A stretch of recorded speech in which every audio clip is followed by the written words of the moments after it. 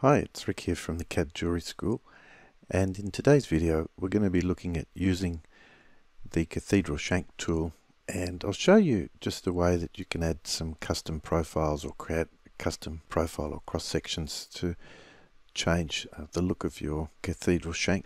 And I'll just show you what the issue is at the moment, and I'll show you how we can work around that. So if you come to the Rings tab and come to Cathedral, don't worry too much about ring size. I'm using Australian sizing here, but you can be using US or whatever your region is.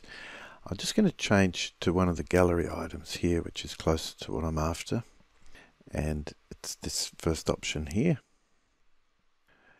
You'll notice it's with an open bridge, but we can come to the bridge section. And where it says open bridge, we can click the slider there just to close that.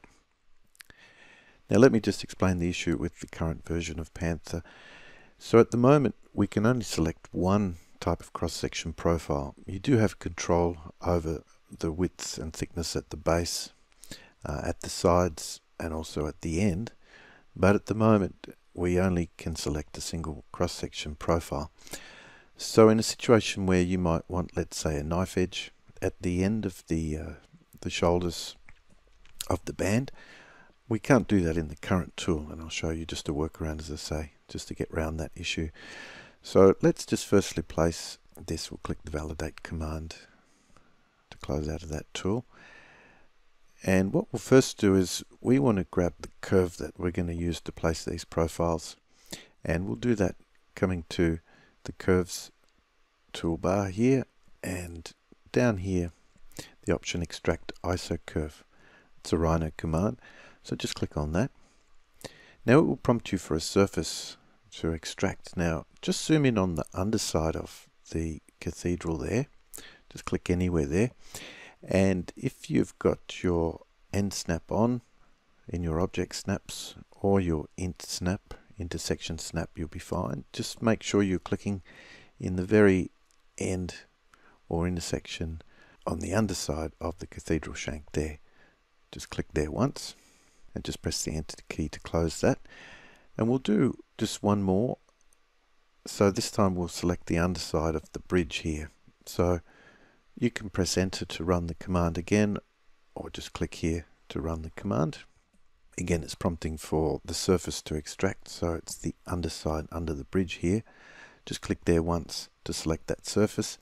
And again, just come to the middle, make sure you're in the center there, and click there at intersection to create the curve there.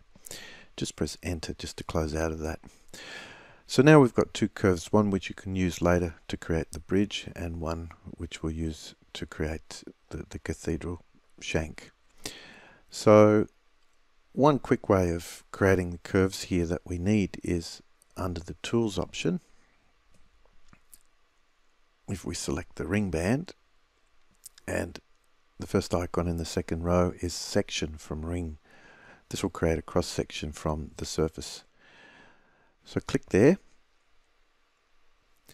and don't have to change anything here except under options. If you come down to options, the number of sections here, just type in 4 there and just click out of that and click on your grid, and you'll see that you've got 4 cross sections, one in the center of the bridge, on the sides here, and one at the very bottom. So just click the validate command to close out of that. And now we don't need the cathedral shank. We've got the information we need from that, so we can just select that and just press delete on our keyboard to delete that. You'll get an error message saying it broke history. That's fine. Just click the OK button, close out of that. And these are the curves that are going to be used to construct our cathedral shank. We've just got to put a curve at the end, which is going to be a sort of a knife edge, and we'll use the profile placer to do that. Just before we do that, just if you click on these curves, you'll see that they're grouped as part of the last command. So we'll just come to addition here and click the option to ungroup those curves.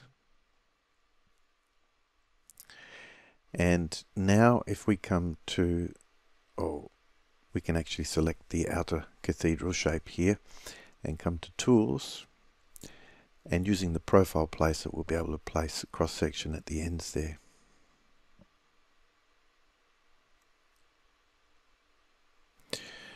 So you can see the profile placer places a default cross section, but we can adjust its width and profile height, etc.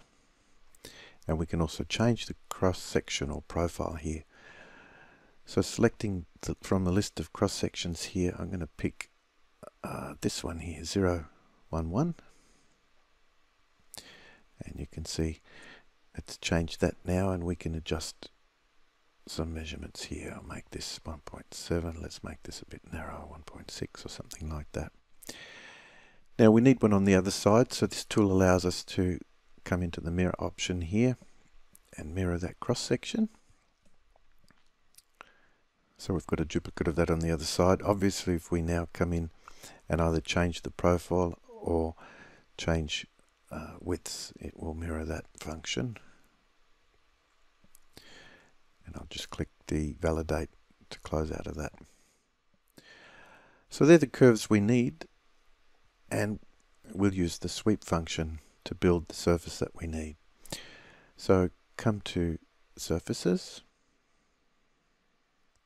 and sweep one rail is the command we want to run. Click there. This is a Rhino command, so it's going to prompt you for a few options here. So it's asking to select the rail. So the rail is the path, if you like. That's the outer cathedral shank there.